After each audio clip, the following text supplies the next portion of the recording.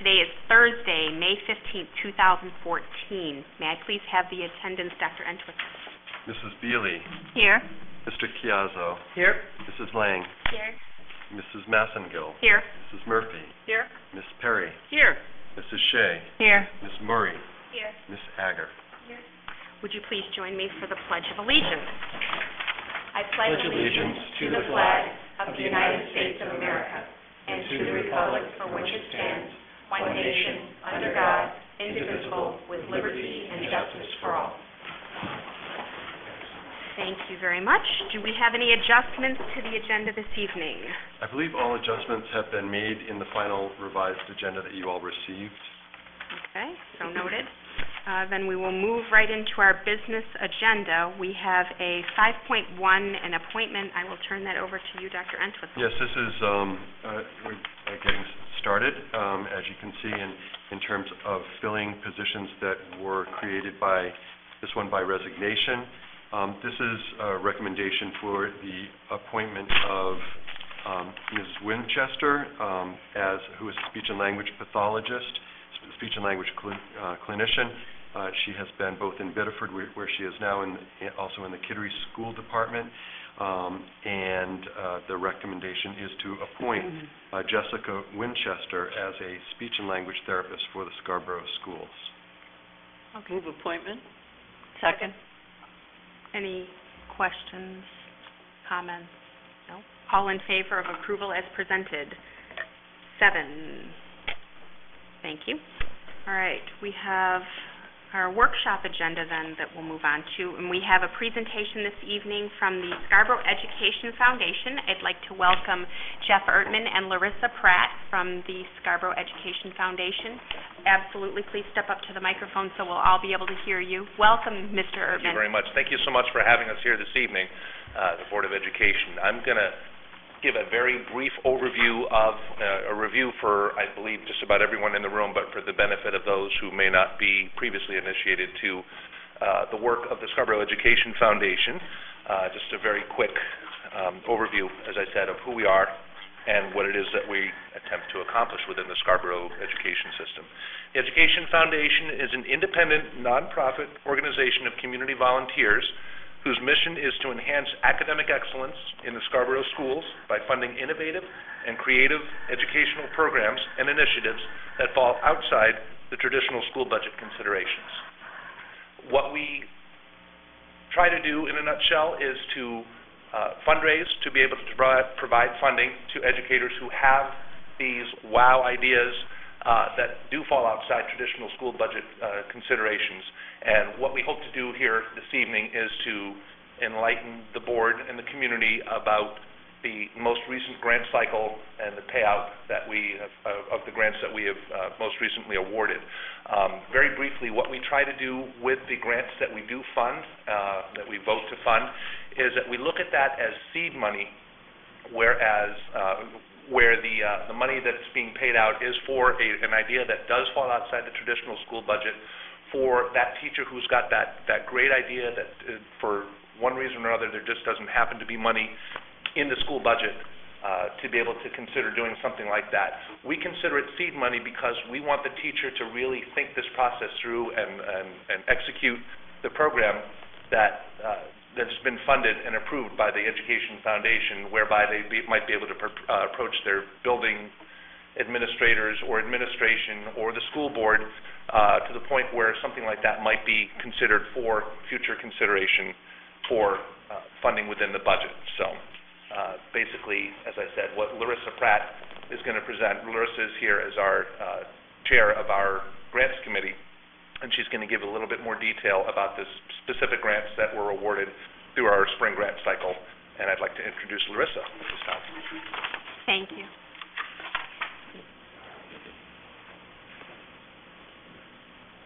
Good evening, and thank you very much for having us. you should have received 3 documents from us in advance, and I thank Kelly for helping me with that. One of them is a piece of sort of marketing material that we've put together that's more of an overview of where we've come since 2011, and it's the one that has our big SEF logo on the front, and it just summarizes grants awarded and thanks our donors, because really one of the things, we're in our 5th grant cycle. We just completed our 5th grant cycle. We've been in existence for a good strong 2.5 years now, so we have some experience with this grant process, but we're realizing that the marketing piece, the need to get our message, or really the message of the teachers and the projects that the teachers are engaged in, out to the parents and out to the community, because really for us it's one big cycle. We raise the money, then teachers come in with our ideas, then we fund the ideas, they go back to the classroom and implement these projects that they have, but then we want to tell our donors this is what's been going on so that you can feel good about the donations that you're making and know where your money is going. So this is just a piece, a marketing piece that we put together that summarizes that we have been able to award $62,000 in programming that goes directly to students since our inception in 2011, and then you'll see, itemized are just a sampling of some of the grants that we've awarded over the years. This is updated, so it does include some of the grants that I'll touch on this evening as well, but what we want to do, of course, is to let everyone know that our grants have touched every educational level and every school that's in the district. That's an important part of our mission, is to make sure that we're balancing out the distribution of funds to every grade level. Another document that I'm not going to spend time on here this evening, but I just wanted you to have, is a narrative report that I've put together now, again, as a marketing piece to go out to the media. It's basically a press release that just articulates in a little more detail the grants that we awarded here in the spring cycle, and it summarizes to say that we distributed over $18,000 in the spring cycle, and it articulates a few group, sort of subject areas, or I guess themes would be a better way to put it, and that's something that we really noticed as we went through the grants that were presented to us this time around. Primarily what we're noticing is requests for projects that are, what I call project-based learning, also inquiry-based learning, and a lot of interdisciplinary learning. So that was a strong theme in a lot of these grants. And so that's the third document that you have. It's a grid, and it kind of helped me when I was thinking about them. I felt a nice balance in terms of what we were able to award, and what the teachers, it's them coming up with these very interesting projects. And the first one you'll see is called the Local Stories Project, and it is something that's going to be happening at the Wentworth School. And there's 3 third-grade teachers that are collaborating on this effort, and what they're doing is to bring in an artist in residence who's going to help them produce this mural. And I'm happy to share links, for websites for who these artists are that work with the kids. But the basis for the learning is a social studies or history project, where the kids are going to learn about the history of Scarborough, and that's a traditional piece of study that happens in the 3rd grade. But what is added here is the kids, I guess, are going to be talking both to community members who have some perspective on the history of Scarborough, as well as the Scarborough Historical Society and other area historical societies, and they're going to take this information and they're going to create scenes, artistic scenes, and that's what the artist is going to help them with, and then it can have an installment at the new Wentworth School. So we were very proud to be a part of that project, because it's something that will be a permanent part of the new building. I think it is a very nice reflection of certainly our town, but learning that can go on from year to year. But but again, this whole idea of interdisciplinary learning, I guess that I was talking about before, that while the subject matter is social studies and history, we're incorporating an art component. There's also, I believe, going to be a performance. So there's a creative theater type of element where, like a play that you might have had in earlier years, acting out, different scenes of life in Scarborough. So it was a very exciting project, and I like the fact, well, we all like the fact that it also had these different elements to it. Eight Corners is going to play host to an earth loom, which I wish I had a graphic for it because it's a very cool thing to see. It's about a 7 or 8 foot structure that will be brought onto the grounds over at Eight Corners, and the art teacher will be leading this effort primarily, but basically are going to have the entire school community work on creating a weaving that will live outside and will serve both as a sculpture as well as an animal attractor, a wildlife attractor. And the idea there, again, being interdisciplinary, is not just to learn about the nature of weavings and different, how different cultures use weavings, the physical process of learning how to weave. There's, mathematics involved as well in figuring out what it is, how much do you need, these strings run this way, these strings are going to run the other way. But the idea also is to understand and kind of watch what happens to the loom as the winter months go by and the spring goes by, and, are animals taking from it, and what are they doing with some of the materials that are in there. And the materials are supposed to also be recycled materials from the school gardens.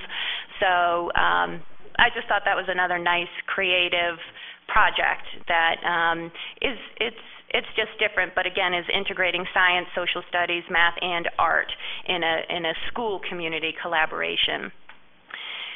We are sensitive to, having one school have, more grants than others. We don't have a lot of control over that. As I say a lot, we are a reactive organization. We don't proactively go out and say, gee, Pleasant Hill, we want you to do this grant. We let people know what our mission is, and then we respond to what the requests are. But it's always very nice when you have a balance of different schools asking for projects that we can award.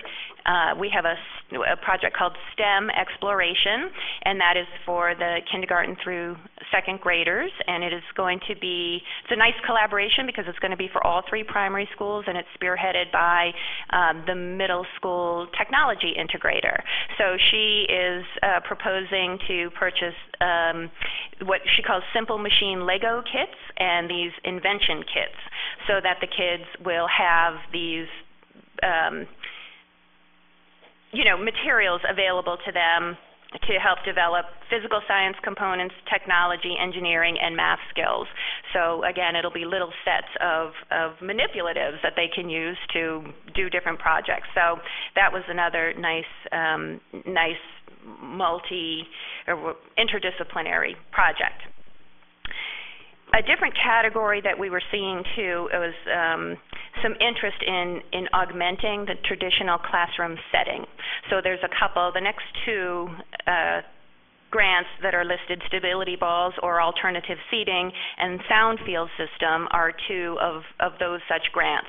So the stability balls is going to happen at the Blue Point School in the academic support classroom. So we have granted, we have awarded grants before for stability balls in other schools. So at the intermediate school and also at the middle school. But this one is at the primary school level, and it's in a special services classroom. I guess that's probably not the right word, but an academic support classroom.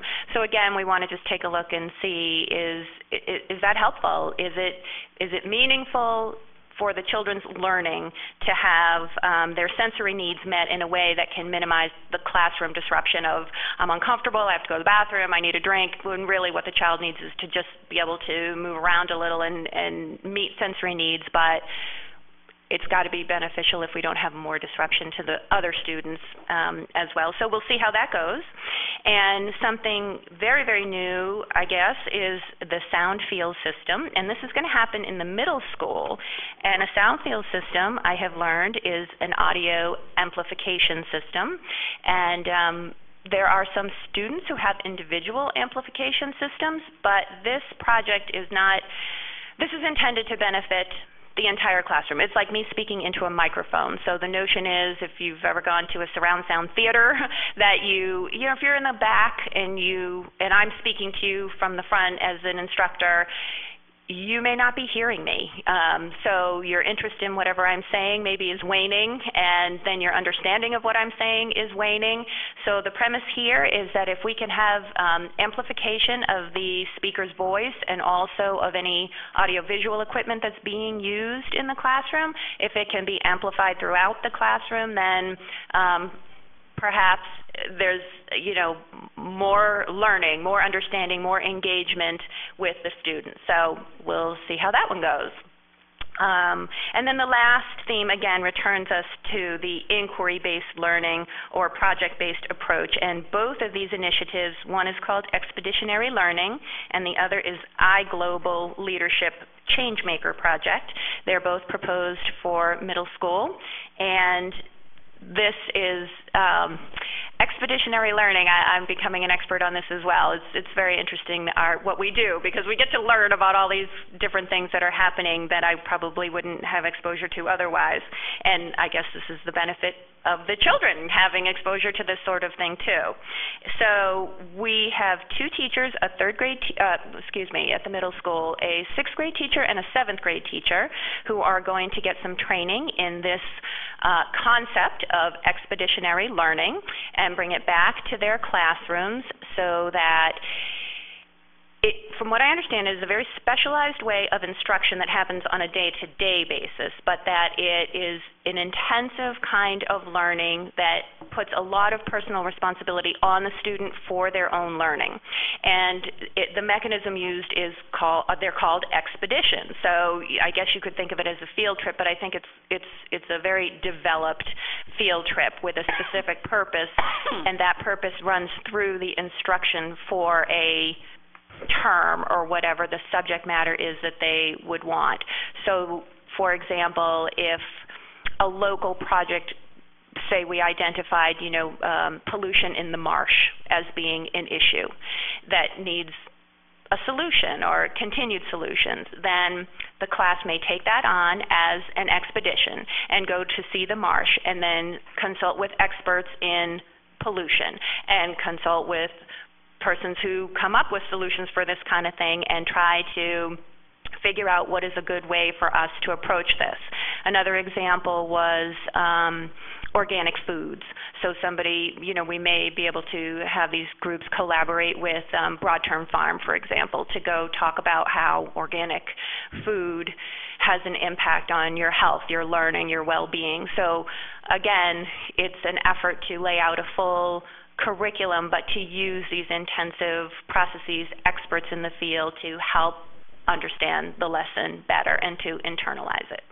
Likewise, the ELA GATE students at the middle school will have the opportunity to do a similar thing, but on a more global scale, so that, again, these students, the iGlobal entity puts together projects that are specific for our group of students. And then those students will be expected to educate themselves about this issue, whatever it may be, how it's handled globally, try to come up with sustainable solutions to this identifiable problem. And so we're building those, critical thinking, creativity, problem-solving skills. And their project does involve an oral presentation and defense of their project to a larger group, I believe, in Portland. So I think we've got some very exciting things going on, some new things. Certainly that's our job, is to try to bring new things, and I'd be happy to answer questions or whatever you want to ask of me. Jody? I don't have a question. I just have a comment that it's great to have you guys here and to hear the grants that were awarded this cycle. It's one of the things that I miss about being a part of SEF and hearing all the neat ideas and innovative ideas that the teachers come up with. So these are very exciting, and I'm glad you guys are here to tell us. We appreciate the opportunity. It's great. I too want to say thank you, and it's amazing to see how a little bit of money relative, we've been talking about millions of dollars at the budget cycle, how a very small relative amount of money can have such a huge impact in the classroom. I think it's important for us to realize that as well as we work with the bigger picture as well. A little bit can go a long way. Having said that, the high school side of things, I know you had mentioned trying to get everybody involved. Do you not see a lot of activity from the high school side, or is it something you're hoping to pick up a little bit on? Or? We have had a lot of activity on the high school side. This is the first cycle where we haven't had an application from the high school. I do need to reach out to the principal, I think, and try to identify why that is the case. But we did attend, Jeff and myself and Jody. There were a number of us that were at the high school orientation, and I had put together one of these sheets. Here are all the grants that we've awarded over the years that have benefited high school students specifically. So there's a lot of great stuff. One of them is my lead-off item on the summary sheet, the marketing sheet, digital data probes for high school biology, chemistry, anatomy, and physiology students to collect, analyze, and communicate research findings in new ways. And that was a substantial grant. It was a $6,000 grant that we awarded a year ago now, I believe, and I just got the evaluation form back from that, and the takeaway was the teachers explaining that students really had the opportunity to engage in research that was consistent with university and industry standards, not just a typical high school lab. And that was really nice, as you can gather, that it touched on a lot of different special sciences, not just one classroom. It was regular biology and AP biology, traditional chemistry and an AP chemistry class, so it did hit a lot of students. We've also helped fund a poetry slam project. I don't know if you girls were exposed to that at all, but it was a few years ago now, and that was an interesting project too, a new way to try to see how poetry can be exciting. The whole theory is to have it be more almost like the things that people enjoy about a sporting event, that there's a live performance and there's an immediate evaluation for how you performed, and there's hooting and hollering and that sort of thing. So that was an exciting one to be a part of. We also helped to start up the school store that's at the high school, and that was a great project for us because we funded $1,000 and they raised $1,000. So together they had enough money to purchase inventory in the lockers where they store things, and that was started through an entrepreneurial class. So I loved it. It was great. It's like, here you go, and there was a website component to it, so it really gave the kids that were in that class a chance to say, okay, I can see how maybe I might start my own business, or how this would work, or what are the elements that I need, or maybe this is a lot harder than what I had in mind. So those are just a few, but I think we're very actively involved in the high school, and I hope we'll be able to, re-engage with some applications come fall. I'd like to say something.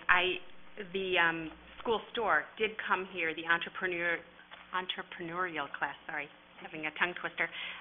They came and did a presentation for us, and they brought some students, and they described to us about the school store and how it was working. And so it's nice to see that these things, many of them are just not a one-time thing, so that these digital probes that are there at this high school now can be used in continuum in future classes, so that it's nice to see that it's not just a one-time thing, that they can be incorporated for future use as well. So I cannot say enough thank you from I'm sure all of us. And so.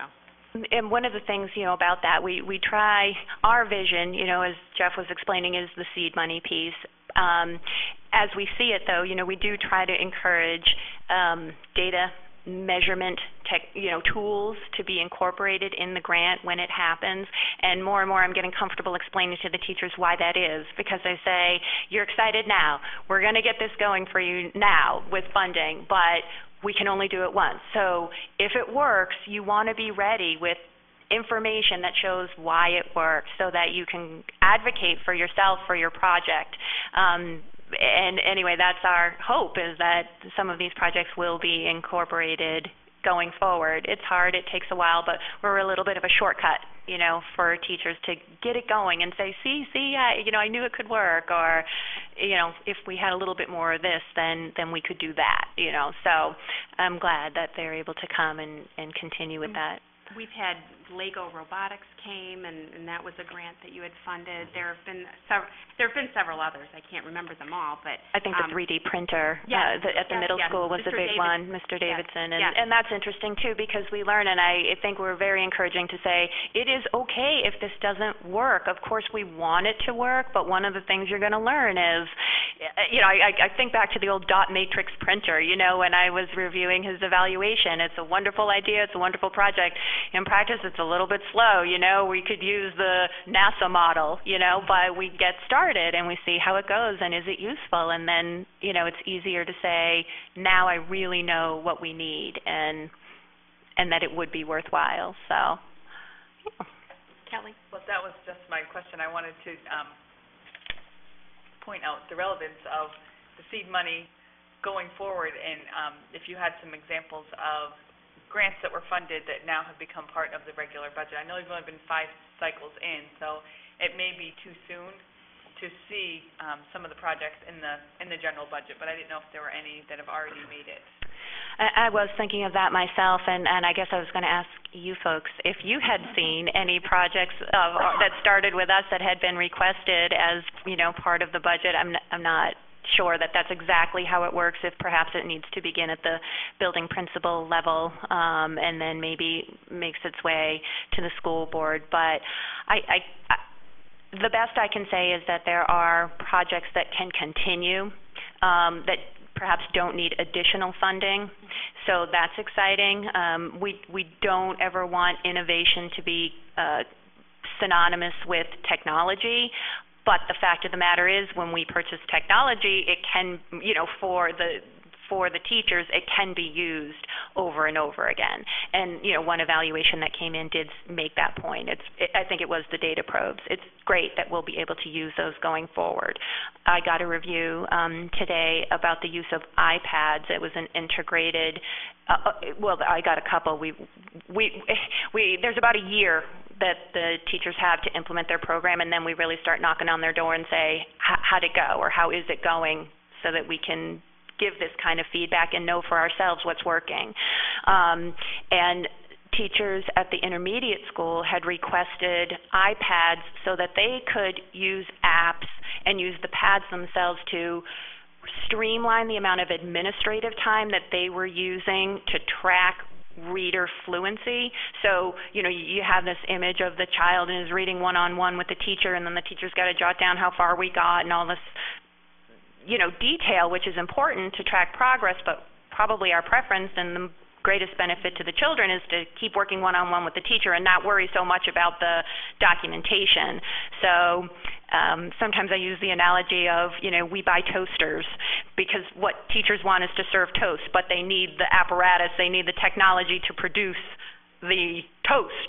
So even though it's an iPad or a tablet and we get a fair number of requests for those, it's really the application and the use that the teachers are making of the technology that is the end product and that we're the most interested in.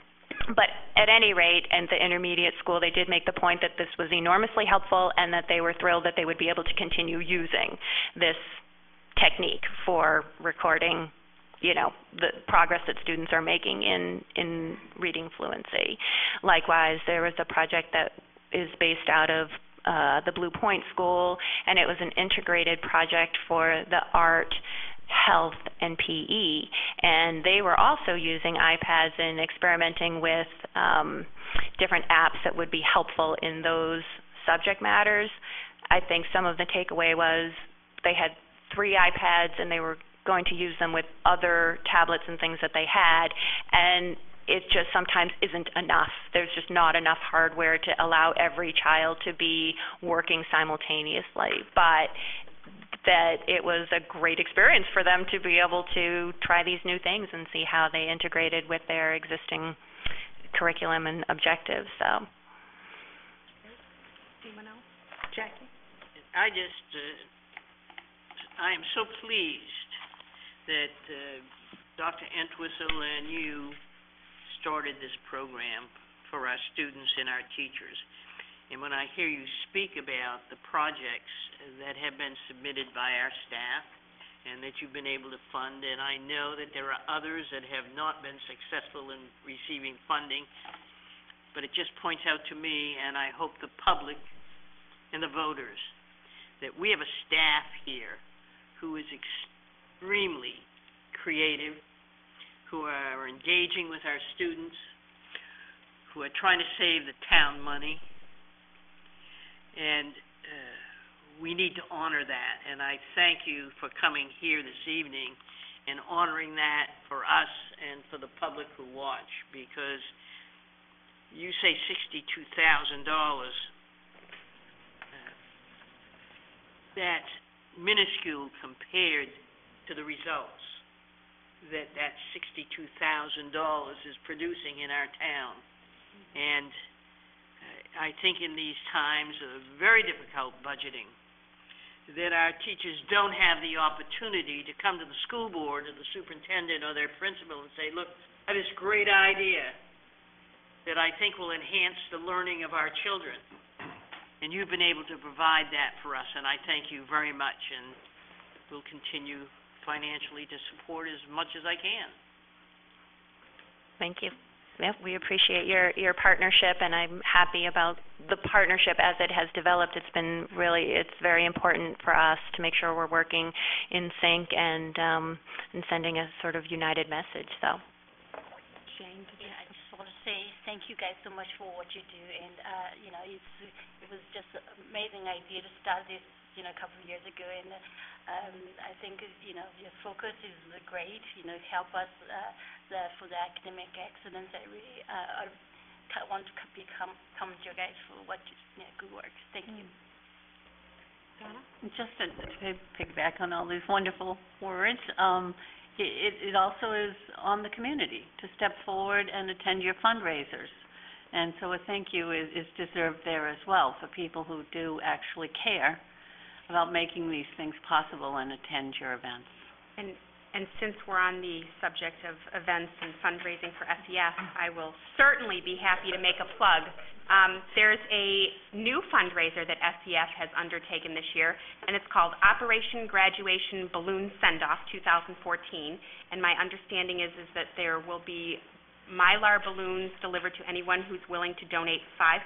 You can put your student's name, address, and then sign a note to that. Now, if you don't have a student and you're still looking to participate, there are some students that may not have anybody purchase a balloon on their behalf, and I believe that the foundation is willing to give you a student that you could do a balloon Either for. that or because for instance, I don't have a graduate.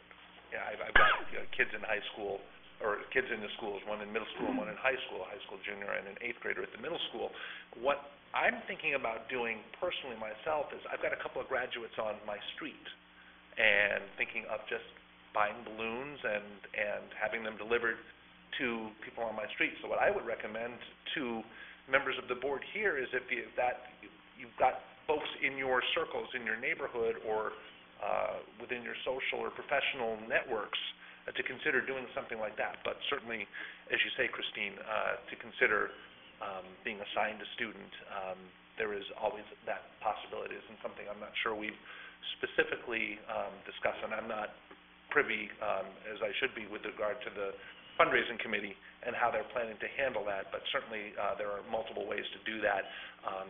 Certainly we would love to see every graduating senior be the recipient of balloons through this initiative. It really helps us to celebrate our graduating seniors, and to the end of what was discussed a little bit earlier is the community involvement that you made mention of, Donna, is community spirit, to ensure that we're coming together for positive reasons.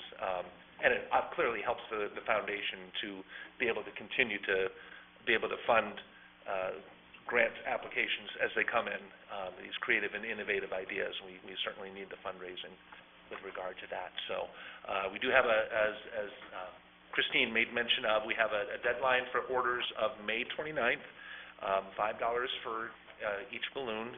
Certainly I would suggest, we're not telling how many balloons people should buy, but I would be thinking a couple or 3 balloons I would think would be a nice presentation on a mailbox for a graduating senior. So the form is here, and I do have extra forms. I believe all of you were presented with this form, and that is also available on our website, which is where I found this form and downloaded it and printed this off. Our website is www.sefmaine.org, and you can find that there. It was right on the front page of that for Operation Graduation Balloon Send-Off. We thank you very much for your time this evening, and hope that you will continue to support our efforts to make sure that we can best position Scarborough students for their future. Thank you again to Jeff Ertman and Larissa Pratt for coming out and doing that. And Larissa, I think at one point you asked a question, and I do definitely see how some of these projects have been catalysts. They are not necessarily, this is not a linear process. It sometimes goes in different ways, but for example, the STEM at middle school was really some experimentation that really helped shape a better direction for STEM there. I think as well at the high school, when you brought up and these are probably just because you mentioned these projects, the entrepreneurial project that you got started really has a longer-term vision as well, and I think that SEF got it started, but there's a long-term view of potentially thinking about a certification that can be added to a graduate's diploma in entrepreneurship. But we needed to get things started first, and we're probably still a few years away from that. Maybe not a few, but at least a year or so away. So there are things, again, that absolutely these have served as catalysts. In terms of the project-based learning, inquiry-based learning, as you know, the middle school and the Wentworth School are moving into new configurations where they will actually have inquiry teams. And so this work is absolutely critical as catalyst to really understand what is expeditionary learning, what is inquiry-based learning, how do we do that well. So all of these things are critically important and will play a role in shaping the future of where we're going. So it's a big impact you're having. And thank you. All right. Now, we have 6.2. We have our summer and fall planning. Yes, I have something here to share with you somewhere. Got a few different piles. We put together, here it is. We put together a draft, Kelly and I did today, as we begin to look at next year's school board meetings, and most important, some of the things that are coming up here in the spring and the summer. So I'll send some of you down that way. Thank you. Do you have enough down there? I might need a couple more here. I believe Dr. Entwistle shorted this end of the table. Sorry. That's right. Chocolate. Would you like one, Dr. Entwistle? Oh, did you get one? Oh, all right. So now we're all. Wow. I think there might be sensitive. So there's a few things that I want to remind you about. And this is actually supposed to be a workshop setting, so usually we're looking at each other and just chatting. But we did have the business ahead of time, so I guess we got set up in this fashion. In terms of summer planning, or let's start for spring planning, and just a reminder that May 23rd is our PLT celebration day. Things get started at 9, where the exhibits open at 9, and I believe that I also extended an invitation for you all to stay if you can, and there will be a lunch served, I think, at 11:30. We looked at single school board meetings in July and August, and landed basically on July 31st and August 14th. So those would be days that you would hopefully be available. The board adjusts its summer schedule a little bit and is not meeting twice a month, but just once a month. So those are days. I know my August and July is already getting committed. So I wanted to give those dates to you. And What time are we doing the retreat? Is that going to be early on in the day, because I already have a conflict? I think the August 14th is what Christine is referring to, and the idea would be to have a school board retreat, a little bit of a joint meeting with the Leadership Council, as we have done before, and then a dinner, or maybe a little meeting, a dinner meeting with them, and okay. So. Sorry. So we'll, this is why these dates are being put out there. Draft. August is well, tough. It's a draft. It's my daughter's going away / graduation gathering. Oh, so come on, where would you rather? I'm sorry, but she's leaving for the summer. We'll leave her left. So that's it. Seems like you're nitpicking. Okay. What if we buy her a balloon? We'll discuss. We'll get our balloon, it'll be fine. Okay, so there we go. So we might look at maybe the week of August 14th, perhaps might work. I know that the Leadership Council is actually committed for at least 3 of those days. That's why we selected the 14th. But maybe we could look again. All right. So perhaps we can poll the board and see what might work. And then I wanted to also let you know that August 26th is the opening day of school. It's the first staff day, and you never know what kind of interesting surprise might be there on August 26th. Will that be beginning at 9 or 8:30? That's usually Yeah, high it's roughly around 8:30, 8:15, 8:30. At the high school, right? Yep, just to get those, and then you may work through, and as you're charting some of these other dates, see that there's something there that Kelly and I missed, but we tried to basically mirror the last couple of years in terms of the commitments. I think that was it for that agenda item. Okay. Questions? No, not a question, just a comment on the August meeting. The following Thursday is at the Basketball Hall of Fame dinner, so I will be out of town on that date. So any other day of the week that you're suggesting is fine, but I just give you a heads up on that. Yep. Okay. And I'm away on vacation that whole following week, Which week? in case anyone Which wanted week to is know. that? The 16th. Oh, okay. So, okay. I actually think that's my vacation. Sure. week. And Jane wants to add something. Jane wants to add something to that. Sure, Jane. Yeah, I am actually going to be out for a couple of weeks. I have surgery on July 22nd. I probably need at least 2 weeks. I cannot drive. Okay. So it cannot be too early either. Okay. Well, I'm not going We also offer rides. If you're still able to get out, we can certainly still pick you up. Here, oh, Chris is going to I would pipe just like to in. state for the record that I am available on it. I'm not going So- anywhere. All right, perfect. Okay, so I'll poll So we'll the be board. working. I'm Yeah. glad we got this out Somebody now. can pop an email. Pardon me? We're still meeting twice. Yes, there's a regular meeting and a workshop. But those should already be on your calendar. Yes. Because the I year already have. Kelly, do ends you remember June what they are? 30. Is it 4th and 20th? or 19th. June 5th and No, here. June 5th and 19th. June Oh, 5th, okay, you've got it. And then June 5th. Yep, then and June 19th. Oh, all right. Okay, so now that that's all set, is there anything else? Need another item? We're good? Okay. I see, yes, Jackie. So it's just come to my attention, looking at my calendar, that this is our second meeting in May.